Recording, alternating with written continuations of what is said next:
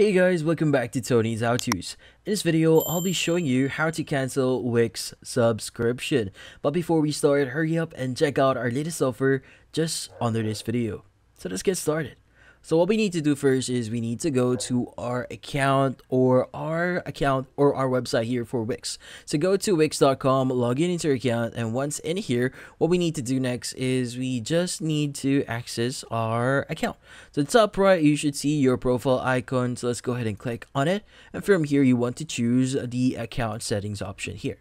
Now, once you've done that, at the left side, you should see the following options here. So you have domains, business email, vouchers, billing history, but you also have the section here that says premium subscriptions. So let's go ahead and click on it.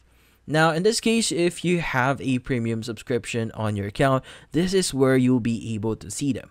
Now, if you do have one, you could just basically click on cancel plan or cancel subscription here, and that would actually disable or remove your premium subscription in Wix. So this one is actually pretty simple and a very fast one. You just need to access the correct windows and you should be good. And that's about it. So if you found this video helpful, hit the like and subscribe button and watch our next video.